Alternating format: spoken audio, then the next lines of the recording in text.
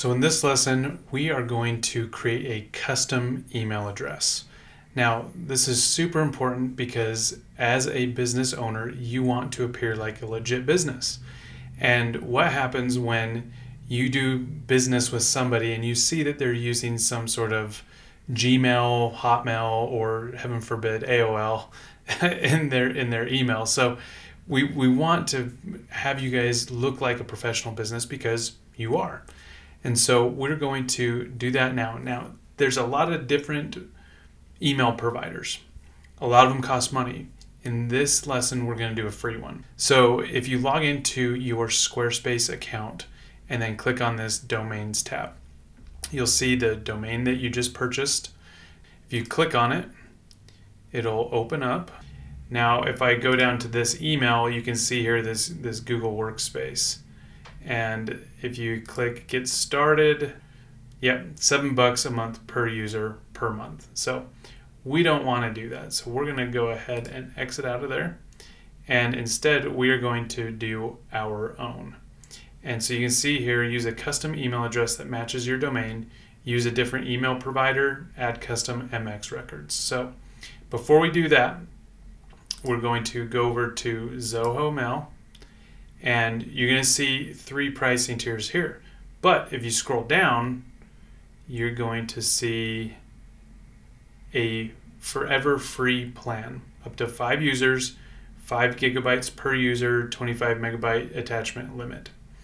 Now, the only catch is you only have access to this web access and mobile access. So you can download the Zoho Mail app on your phone. If you want to use your computer, though, you have to log in through a web browser. Not too bad for a free plan. So go ahead and click sign up now on the free plan. And you're going to want to enter in your name, email address, and a password, and then agree to their terms of service, and then sign up. I'm going to go ahead and do that real quick, and then we will jump on to the next step.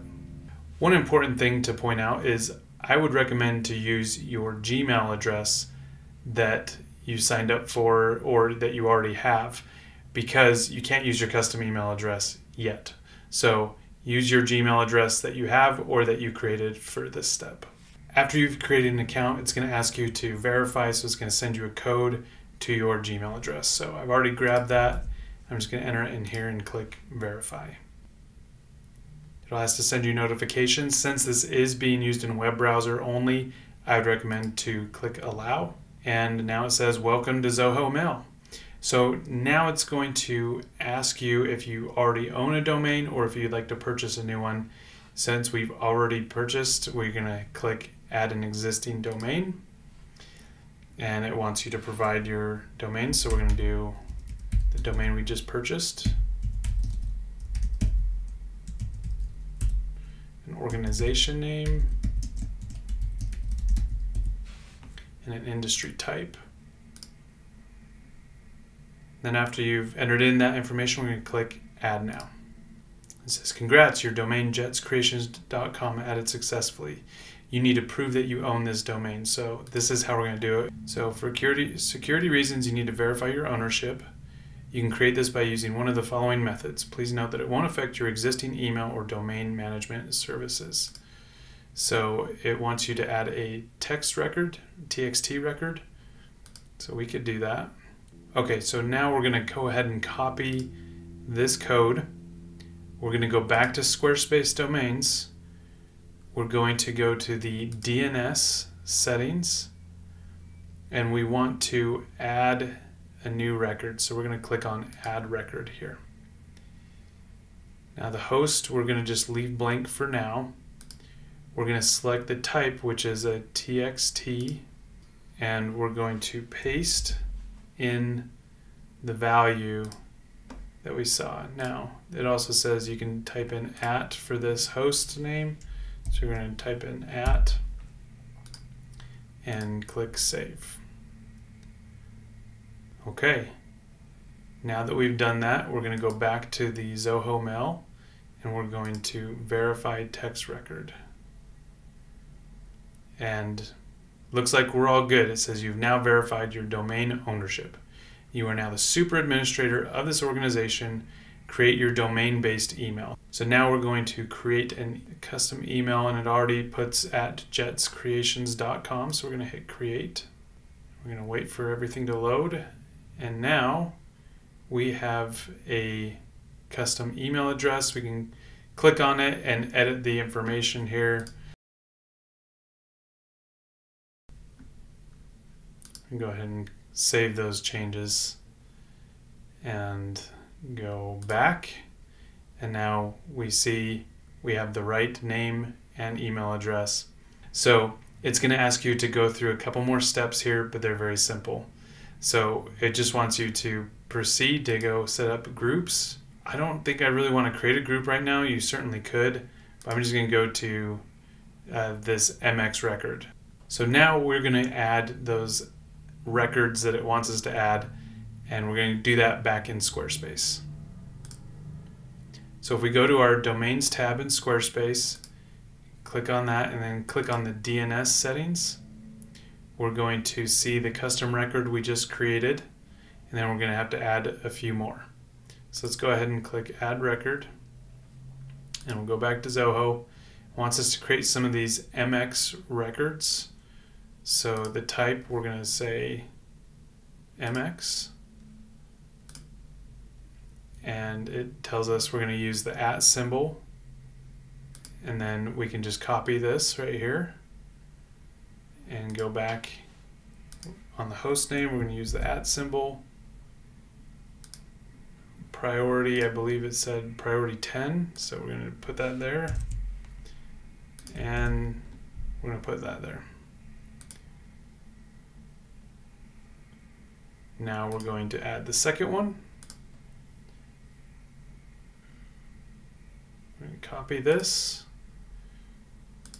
We're going to put the @ symbol again. Priority is set to do 20. And then that, let me just go verify that. Yep, we're good. Go ahead and click, so we do have to specify that MX record. And then click save. We'll add another record. And we'll just keep on going through these records until they are complete.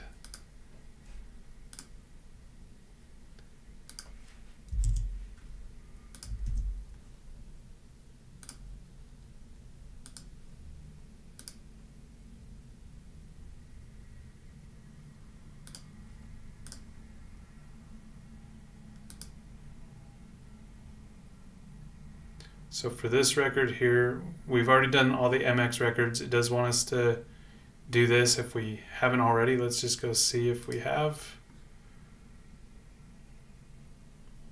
So this one looks a little different. So we're going to go ahead and create another one. I believe it's still wants us to use the @ symbol.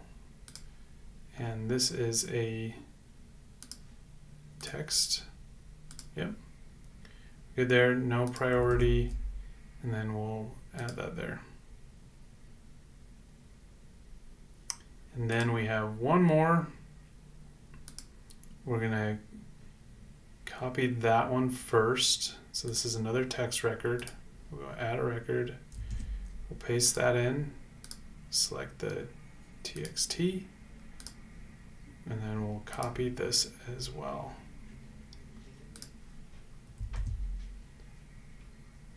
And we'll hit save. Okay, so we should have all of those entered in, and we're going to now verify all records.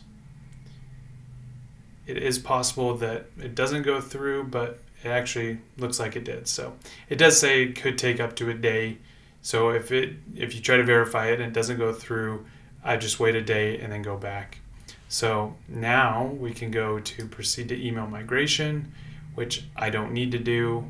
I'm going to go proceed to mobile, and it says click here to download our mobile apps. I've already done that, so you go ahead and do that, and then proceed to setup completion. And it says your setup is complete. You're now ready to begin your journey with Zoho Mail. So now you can send and receive emails using your custom email address.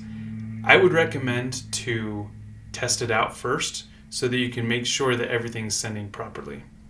So go ahead and you can say check out your inbox. So I'm going to go to check out my inbox.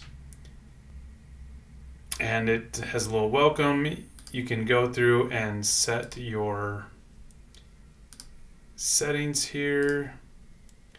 You can create an email signature. I'd recommend to do that. Create a theme or set a theme, and then now it says access Zoho Mail. So now you can see you have a little welcome email there. So I am now going to just test this out. So I'm going to send an email.